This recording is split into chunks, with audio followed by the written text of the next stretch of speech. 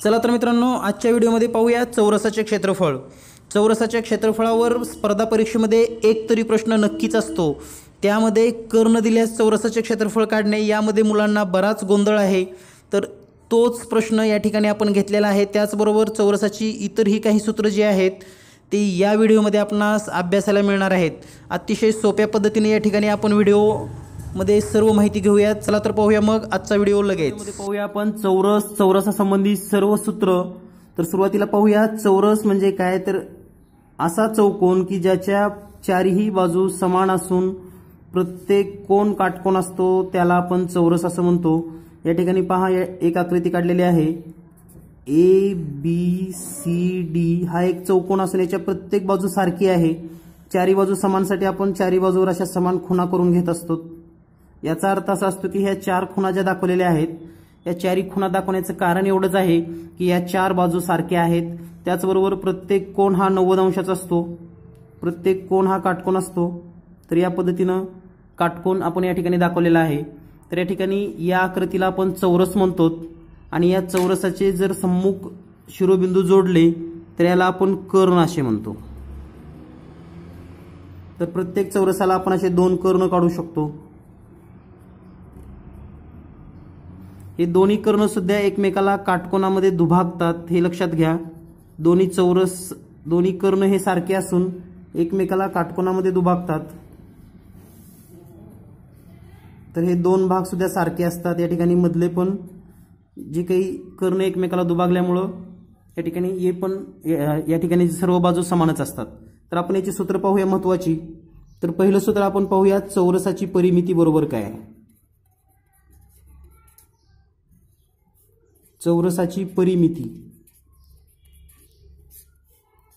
तर सुरुवातीला मी परिमिती ही संकल्पना सांगतो। कोणतीही बंदिस्त आकृती असेल, बंद आकृती, तर त्याच्या सर्व बाजूंची बेरीज म्हणजेच या ठिकाणी चौरसाची परिमिती होय।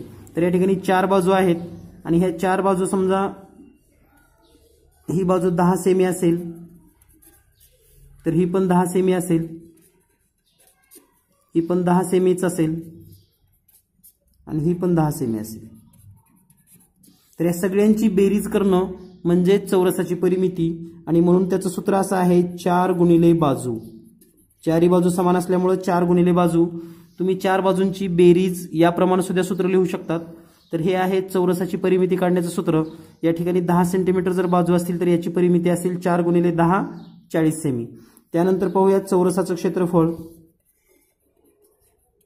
चौरसाचे क्षेत्रफळ बरोबर काय सूत्र आहे। तर पहा चौरसाचे क्षेत्रफळ असणार आहे ही 10 सेमी बाजू गुणिले ही 10 म्हणजे बाजू गुणिले बाजू म्हणजेच बाजूचा वर्ग। म्हणजे चौरसाच्या क्षेत्रफळाचं सूत्र आहे बाजूचा वर्ग आणि चौरसाच्या परिमितीचं सूत्र आहे 4 गुणिले बाजू। त्याचबरोबर आपल्याला जर चौरसाचा कर्ण काढायचा असेल तर त्यासाठी काय सूत्र आहे पाहूया।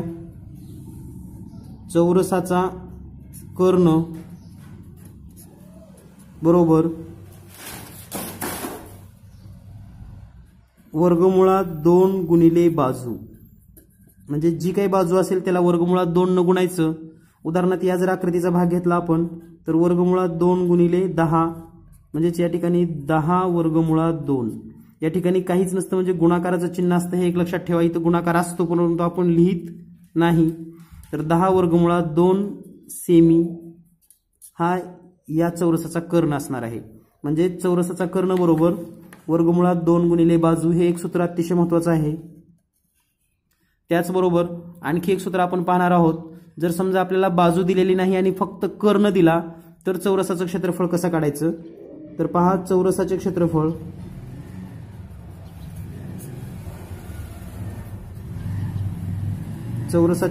बरोबर जर आपल्याला कर्ण दिला असेल तर कर्णचा वर्ग भागिले 2 हे सूत्र वापरले की आपल्याला चौरसाचं क्षेत्रफळ निघतं।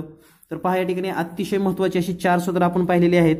चौरसाची परिमिती बरोबर 4 गुणिले बाजू, चौरसाचे क्षेत्रफळ बरोबर बाजूचा वर्ग जर तुम्हाला बाजू दिली असेल, चौरसाचा कर्ण बरोबर वर्गमुळात 2 गुणिले बाजू आणि चौरसाचं क्षेत्रफळ जर कर्ण दिला असेल तर कर्णाचा वर्ग छेद 2। तर या चारही सूत्रांचा वापर करून आपण उदाहरणं सोडवू शकतो। तर काही उदाहरणं आपण या ठिकाणी पाहूयात। तर पहा या ठिकाणी पहिलं उदाहरण असं आहे, चौरसाची बाजू 12 सेंटीमीटर असेल तर परिमिती व क्षेत्रफळ किती असेल. तर पहा चौरसाची जी बाजू दिलेली आहे, चौरसाची बाजू ही आपल्याला सांगितलेली आहे 12 सेमी. आपल्याला जर परिमिती काढायचं असेल तर परिमिती बरोबर 4 गुणिले बाजू, म्हणजे 4 गुणिले बाजू आहे 12, 12 चौक 48, 48 सेमी. परिमितीचं एकक फक्त सेमी लिहायचं, चौरस वगैरे लिहायचं नाही, कारण या ठिकाणी परिमितीमध्ये फक्त आपण बाजूंची बेरीज करतो आणि म्हणून या ठिकाणी आपल्याला परिमिती बरोबर 4 गुणिले बाजू हे सोडवता येतं. त्याचबरोबर आपल्याला आता चौरसाचं जर क्षेत्रफळ काढायचं असेल, क्षेत्रफळ बरोबर सूत्र माहिती आहे आपल्याला, बाजूचा वर्ग. बाजूचा वर्ग म्हणजेच या ठिकाणी बाजू दिलेली आहे 12, 12चा वर्ग बरोबर 144 चौसेमी. म्हणजे या ठिकाणी क्षेत्रफळ आलेलं आहे 144 चौसेमी. आपल्याला जर या चौरसाचा कर्ण विचारला असता तर पण आपल्याला काढता आला असता. पहा मित्रांनो, चौरसाचा कर्ण बरोबर वर्गमुळात 2 गुणिले बाजू, वर्गमुळात 2 गुणिले 12, आणि म्हणून या ठिकाणी जर गुणाकार केला तर 12 वर्गमुळात 2 सेमी. हा आहे चौरसाचा कर्ण. तर या ठिकाणी आपल्याला जर बाजू माहित असेल तर आपण परिमिती काढू शकतो, क्षेत्रफळ काढू शकतो, चौरसाचा कर्ण सुद्धा काढता येतो. यानंतरचं पुढचं उदाहरण पाहूया लगेच. तर पहा मित्रांनो, या ठिकाणी चौरसाची परिमिती 32 सेमी असेल तर चौरसाचे क्षेत्रफळ किती. तर पहा या ठिकाणी आपल्याला बाजू दिलेली नाही, परिमिती दिली आहे. परिमिती बरोबर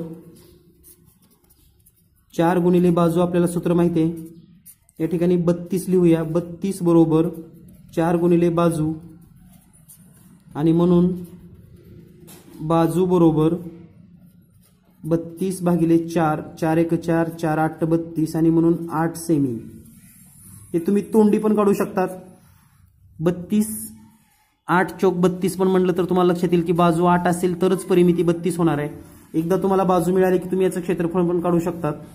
आता आपल्याला जर चौरसाचं क्षेत्रफळ काढायचं असेल, चौरसाचे क्षेत्रफळ बरोबर बाजूचा वर्ग, बाजू आहे 8 सेमी, 8 सेमीचा वर्ग केला तर 64 चौसेमी. या पद्धतीने तुम्हाला चौरसाचं क्षेत्रफळ मिळेल 64 चौसेमी. म्हणजे तुम्हाला परिमिती दिली तर परिमितीवरून या पद्धतीने क्षेत्रफळ काढता आलं पाहिजे. यानंतर पुढचा प्रश्न पाहूया लगेच. तर पहा मित्रांनो, या ठिकाणचा जो प्रश्न आहे, एका चौरसाचा कर्ण 20 सेमी असेल तर क्षेत्रफळ किती. तर पहा अतिशय सोपा प्रश्न आहे.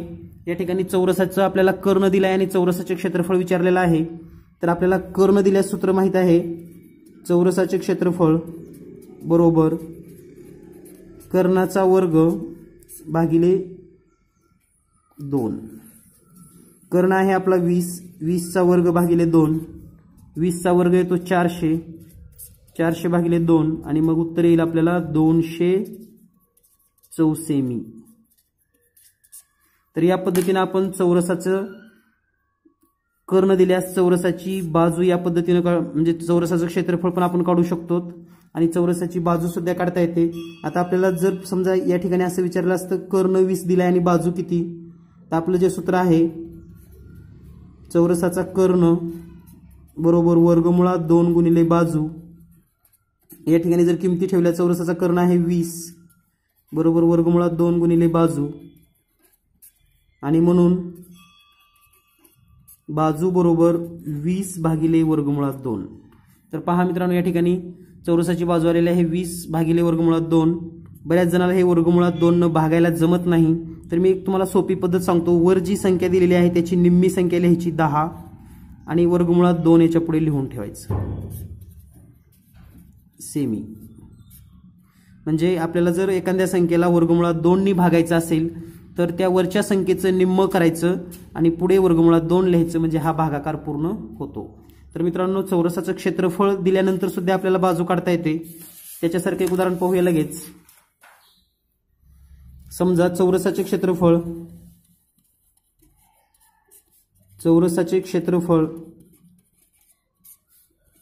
256 चौसेमी आहे.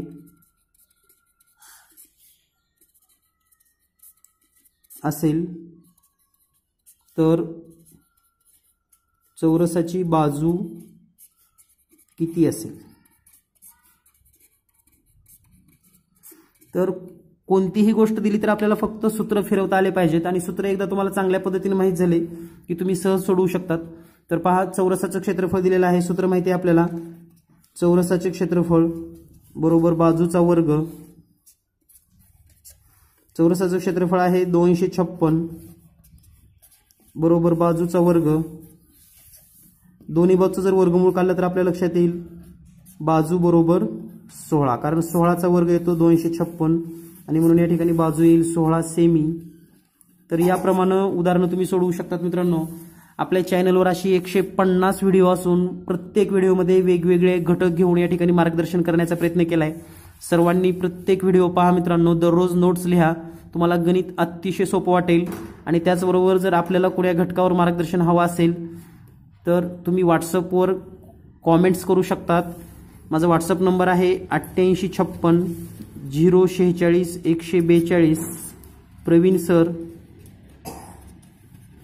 फक्त मला एखादा घटक जरी सांगितला सर या घटकाचा व्हिडिओ तयार करा, तर नक्कीच त्या घटकांचे व्हिडिओ पण तुम्हाला करून दिले जातील. धन्यवाद. Thank you very much.